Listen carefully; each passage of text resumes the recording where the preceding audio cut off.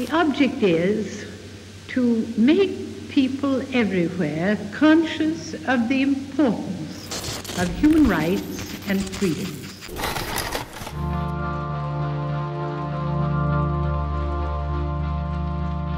The Institute of Human Rights of the International Bar Association was created 25 years ago. It was a moment of great hope. In South Africa, apartheid had ended. Nelson Mandela free from prison and leading a new South Africa. The Cold War was over, the Soviet Union dissolved, and democracies were burgeoning all over Eastern Europe and Central Asia. The juntas of Latin America were collapsing too, and in Africa, democracy and the rule of law were on the rise. The world was full of promise that every man and woman just might enjoy freedom, that human rights would be respected.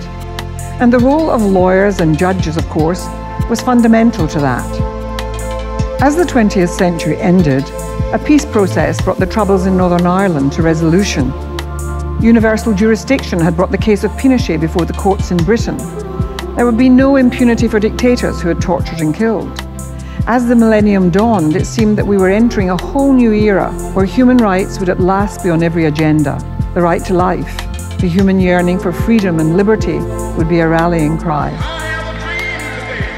Freedom to live free from torture, freedom of association in trade unions, in your communities, in your colleges, freedom to protest, freedom of expression, freedom to oppose government, freedom of thought and belief and religion, freedom to love and be loved, whoever you chose.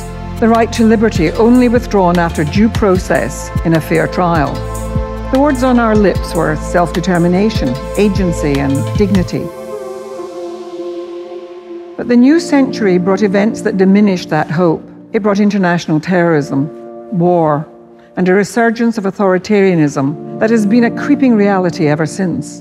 Forced disappearances, rendition and torture, the creation of statelessness, extrajudicial killings, the assassination by drones, by poisoning, by beheadings, the use of chemical weapons, abductions, mass rape and gender-based violence on a shocking scale, the manifest misogyny and abuse of women and girls, the violent crushing of peaceful protest, racist policing, mass incarceration, particularly of black communities, genocide, the return of concentration camps, the attacks by populist authoritarian leaders on judges, lawyers, journalists, academics and public servants.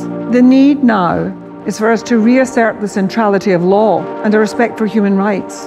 It's vital. And we as lawyers are the guardians of law. We are the people who can make rights a reality.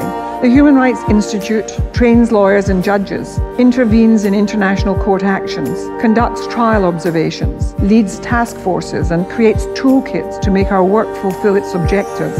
This is an anniversary to recognize the importance of our existence, made possible by all those lawyers around the world who contribute to the work that we do on human rights at the Institute. And we want to thank all of you. Because of you, the work goes on.